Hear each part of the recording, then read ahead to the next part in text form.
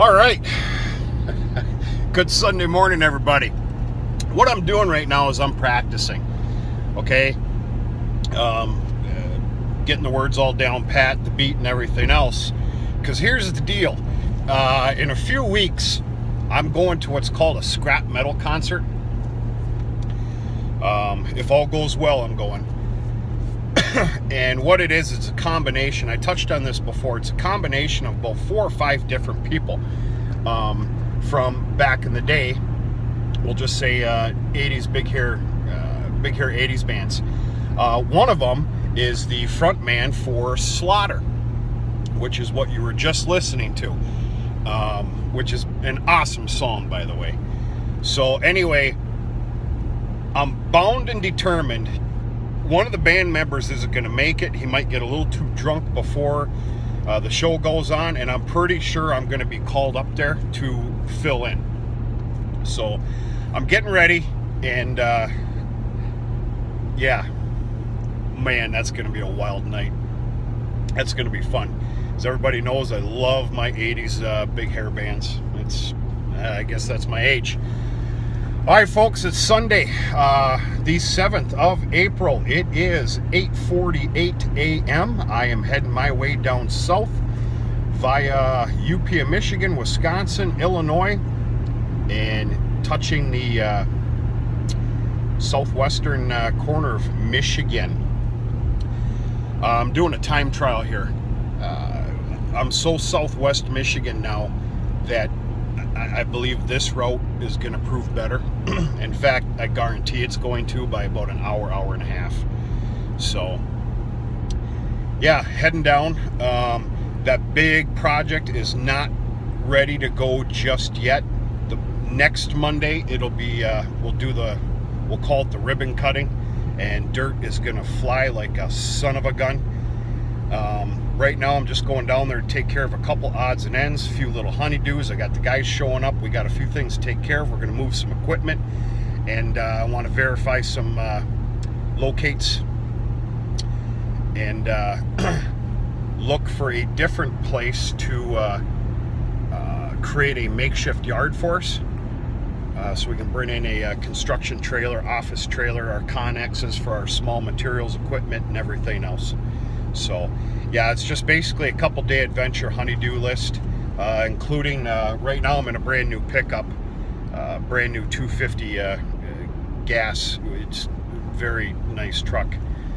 I actually have to head home by way of downstate because I need to stop at the dealer. They need to put on the back toolbox and running boards. So, yeah, that's that. So, yeah, it is a little early in the morning. Got started early this morning with chores.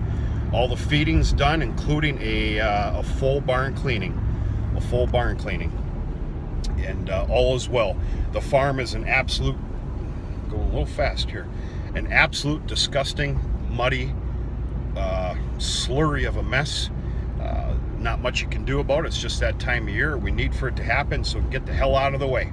All right, folks, main reason for this video, I haven't done a traveling video with some music for quite a while. I'm just in one of those moods. I'm in a good mood. I tend to be, if I can help it, even if you got to fake it. I got a call last night at almost 10 p.m. I damn near didn't even answer it. I'm glad I did. I just acquired, there was 2 pieces of property that were lingering for the possibility of a lease. I just acquired one of them. Very happy about it. The family got a hold of me last night after doing some hemming and hawing and everything else, and I basically was given the blessing to go like hell. All this property totals up to be about 64 acres, and it's split up into what I'm going to call 3 different areas, but they're all there. By the way, this property is no more than a mile by road from the farm. This is an absolute blessing. It's an absolute necessity.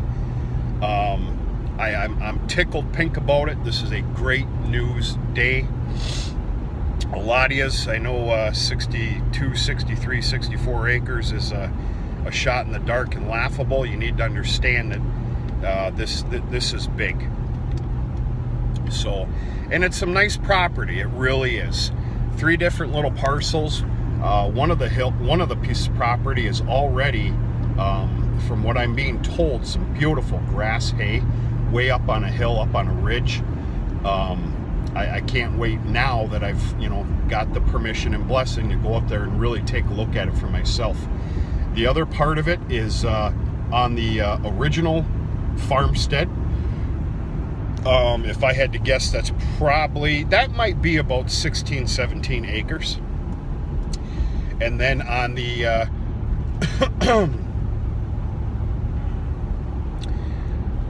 on the west end of the road is the major part of the property.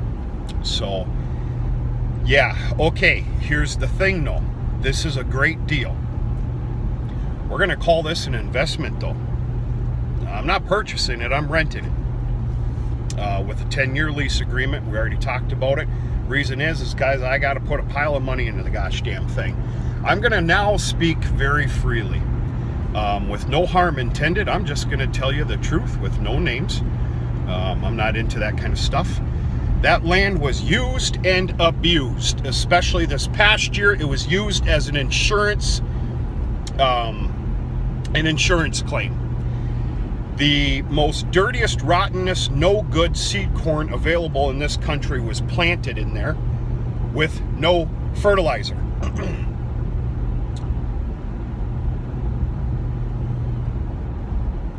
I know times are tight. They are. You tell me that that wasn't a pre-planned insurance claim.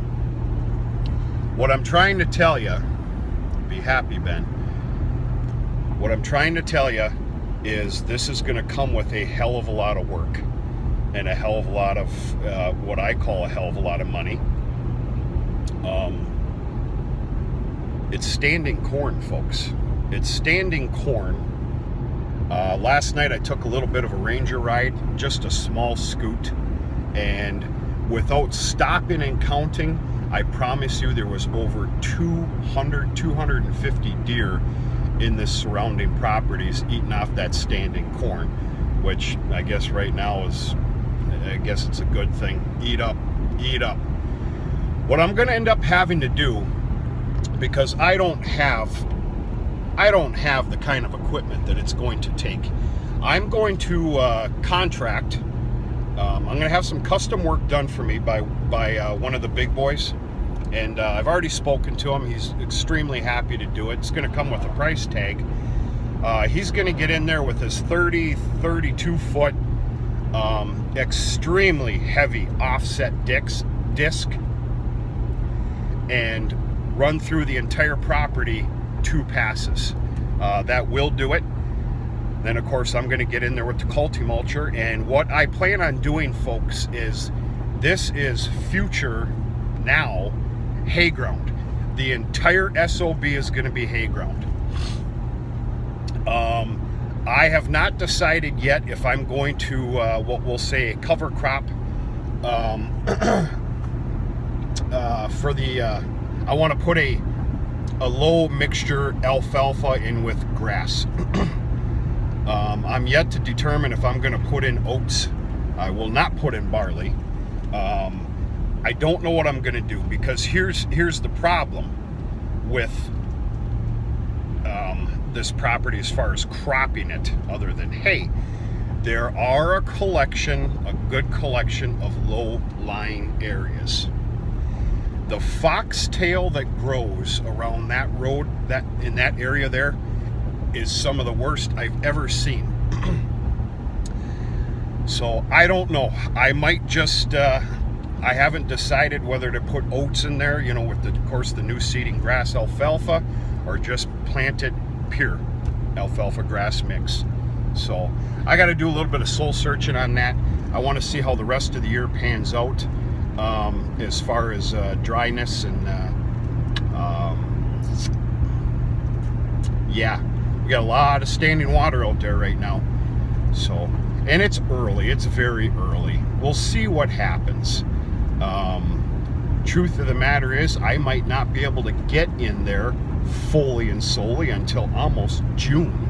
If that's obviously the case, it's going to go into pure grass and alfalfa seeding.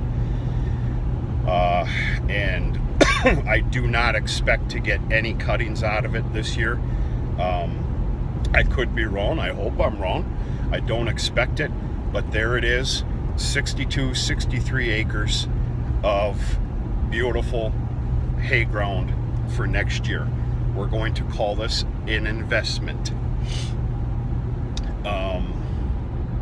Yeah, that's about it. I don't know what else to say. There is a little bit of it that is hay ground. I'd say about a good 20 acres is already hay ground, and it's going to stay hay ground. So I will get a little bit off of that this year. And yeah. Anyway, long story short, the call came through. I'm extremely happy about it. It was a dire must for the health of the farm, and of course with all the cattle that have been added on and feed that's needed. What we're going to do now that I got the blessing, and late next week I'm going to go over there and I'm going to seal up the deal with a written agreement. Understand, I am not a legal beagle. I'm not. Handshake agreements and word of mouth verbals, they still apply with me. And with these people as well, the landowners, it's kind of a group of a family. Extremely good people, great people. They mind their business, they work real hard, just great people. Here's the thing though, things happen. I'm about to put a pile of cash in there. I need to secure it for the future, so I am going to write up a 10-year lease agreement. And of course there will be some stipulations in there. And yeah, everybody's happy. They're looking forward to having their entire surrounding property back to normal and operating respectfully. Excuse my my high tone. But that's it, folks. It's good stuff. This is a guy here that collects a lot of big equipment. And I never see any of it work. I don't really know what goes on there.